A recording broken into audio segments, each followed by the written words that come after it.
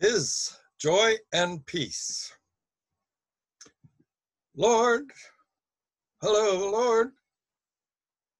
Please help me to experience the joy you have for me. Please help me to know your joy in my life. I waited in meditation upon my request, thinking about it. And he asked me, what is the definition of joy? So I looked it up in an English dictionary, and it says joy, the emotion of great delight. Just let me get this going here properly. The emotion of great delight when something exceptionally good happens. Let's look at what the angels announced to the shepherds when Jesus was born. In Luke 2:9-11, and behold, an angel of the Lord stood before them, and the glory of the Lord shone round about them, and they were greatly afraid. Then the angel said to them, do not be afraid, for behold, I bring you good tidings of great joy, which will be to all people. For there is born to you this day in the city of David a Savior, who is Christ the Lord. After the shepherds went to Bethlehem and saw the Christ child, how did they react? Luke 2 again, then the shepherds returned, glorifying and praising God after all the things that they had heard and seen, for it was as they had been told. They were great. They were full of great joy, and because of something exceptionally good that had just happened. They were all witnesses thereof. What do we read today in 2020 in God's scripture? Isaiah 9:6 says, for unto us a child is born, unto us a son is given, and the government will be upon his shoulder, and his name will be called Wonderful, Counselor, Mighty God, Everlasting Father, Prince of Peace. In Matthew 11:28, Jesus is calling, come unto me, all you who labor and are heavy laden, and I will give you rest. I was reading that the child was given for me today. And Jesus was calling me to come to him today in 2020, even as the shepherds were told to go and see the Christ child in Bethlehem so many years ago. Jesus, the child that was given so long ago, was asking me to spend time with him and talk with him. He was telling me that what I was going through now was only temporary, and his joy was still with me. Like the Apostle John in Revelation chapter 1, who turned at the sound of the voice and saw the kingdom, I was to turn from my everyday and see him. Psalm 5, but let all those rejoice who put their trust in him. Let them ever shout for joy, because you defend them. Let those also who love your name be joyful in you. Am I going to trust him? Am I going to be joyful in this trust? Tough questions to ask oneself. He further encouraged me with Psalm 30, verse 5. His favor is for life. Weeping may endure for a night, but joy comes in the morning. The morning referred to here is not just tomorrow morning, but the dawning of the new day at the end of the age. The new day when we will be forever in his presence, where there is fullness of joy forevermore. Psalm 126:5. Those who sow in tears shall reap in joy. It struck me here that the deeper the sorrow we feel, the greater the joy we will experience. If I didn't care about the lost souls or about the lost loved ones that I know and care for, I wouldn't experience any joy at all when one of them comes to a saving knowledge of Jesus. But the more I care for them and about them, the more joy I experience when they come to know the Lord as their Savior. I was certainly learning a lot about the joy he has for me. Psalm 32, be glad in the Lord and rejoice, you righteous, and shout for joy, all you upright in heart. King David also writes in Psalm 43, then I will go to the altar of God, to God, my exceeding joy, and on the harp I will praise you, O God, my God. It is in praise and worship of him that I can experience the greatest joy he has for me, whether I'm in a group like at church or carousel or just by myself. One day, when I was in the trucking business and driving back to Calgary from Red Deer, Alberta, after spending a day delivering goods, I was singing a gospel chorus or two rather loudly in my cab, and it seemed as if suddenly the whole cab was filled with his presence. It was as if Jesus was sitting in the next seat. His presence was so powerful, filling the cab and my heart. My heart was just lifted inside me. That was the best drive I've ever had. And I remember that drive to this very day. My prayer this morning was like King David writes in Psalm 51. Restore to me the joy of your salvation and uphold me by your generous spirit.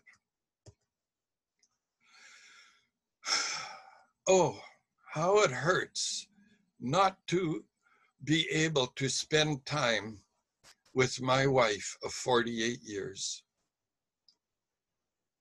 To be told I cannot visit her in person. To not be allowed to be with her when I see her and hear her that she's hurting and her health is suffering. You can't be with her to encourage her and uplift her spirits. It's just hurtful. Yet, at this moment, the Lord encourages me. Psalm 126, Those who sow in tears shall reap in joy. Isaiah 12. Therefore, with joy, you will draw water from the wells of salvation. Psalm 51 again. Make me hear joy and gladness, that the bones you have broken may rejoice. I must draw close to the Lord and spend time in his presence. Then will I be able to draw joy from the salvation he has provided for me and for you. Then, as Psalm 51:8 states, even though we are going through difficult times, we will be able to rejoice and find joy, the joy that he has for us in him. In Isaiah 29, I read, once more, the humble will rejoice in the Lord. The needy will rejoice in the Holy One of Israel. Then I started to think, first comes suffering, then joy. And I realized that we are not the only ones who would be suffering and then have joy. We're not the only ones, for I read in Hebrews 12:2, looking unto Jesus, the author and finisher of our faith, who for the joy that was set before him endured the cross, despising the shame, and he sat down at the right hand of the throne of God. What joy could possibly make the God of the universe die in shame on the cross? Why did Jesus die on the cross? Well, the answer is simple. You and I are his joy. All who believe down through the ages, all over the world, from the first apostles to today in 2020. When Jesus rose from the dead, he became the firstborn among many. These are his joy. Hebrews 11, therefore, from one man, and him as good as dead, were born as many as the stars of the sky in multitude, innumerable as the sand which is by the seashore. 1 Corinthians 15, and so it is written, the first man, Adam, became a living being. The last Adam became a life-giving spirit. The first Adam was of the earth, made of dust. The second man is the Lord from heaven, and was the man of, and as was the man of dust also are those who are made of dust.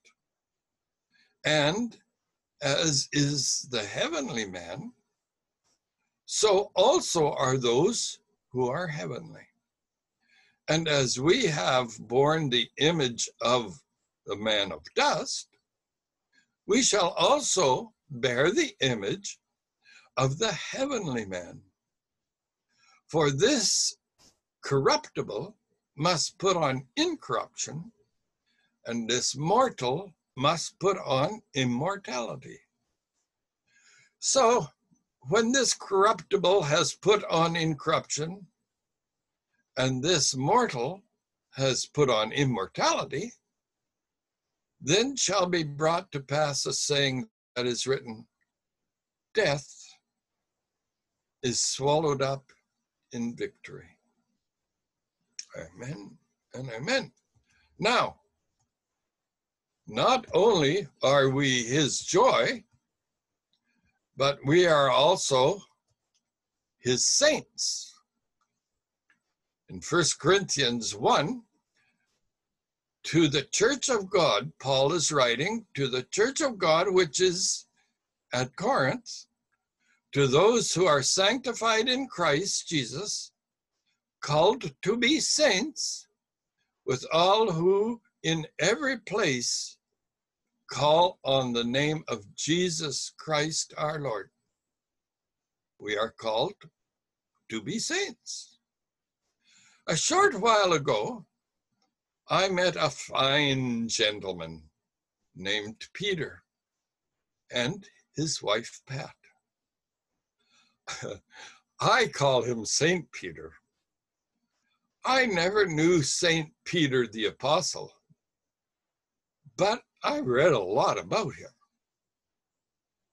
I know Saint Peter of today, and I really appreciate being able to call a friend Saint Peter.